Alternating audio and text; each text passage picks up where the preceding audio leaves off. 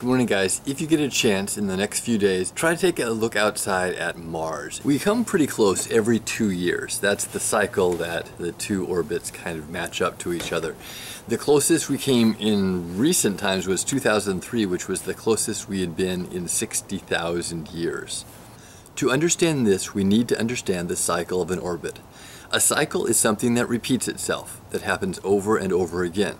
An orbit is where one object is going around another. You might think of planets as orbiting the sun, going around in circles, perfect circles every time they go around the sun.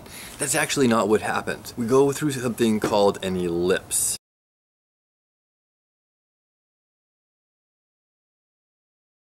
The orbit of a planet is governed mostly by the gravitational pull of the sun. The sun is the one thing in the solar system that has the most mass and therefore has the most gravity. Gravity depends on mass. The more mass you have, the more gravity you have. Nothing in the solar system has as much mass as the sun, and therefore the sun has the most gravity in the solar system.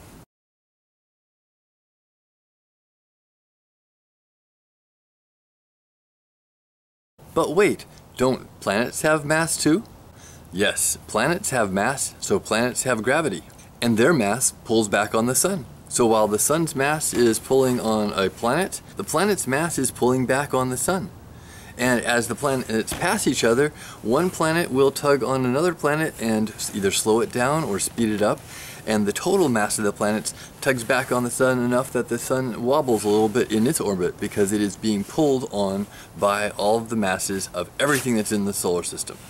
Jupiter is our largest planet, and it has so much mass that it slows down and speeds up other planets as they pass by.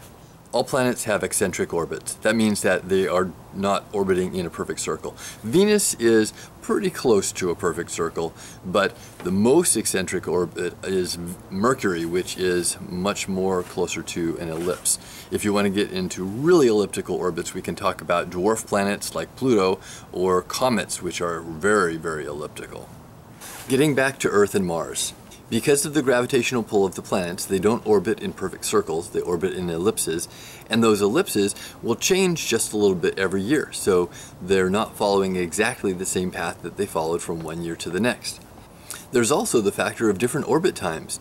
While they're traveling around the sun, Earth takes 364 1/4 days to go around the sun, that's what we call a year, but Mars takes 687 days to go around the sun. They travel at close to the same speed, but Mars has much further distance to travel than Earth does. The factors of different orbits is something that we have to take into account anytime we plan a mission to Mars. The question of how long would it take astronauts to go on a mission to Mars goes like this.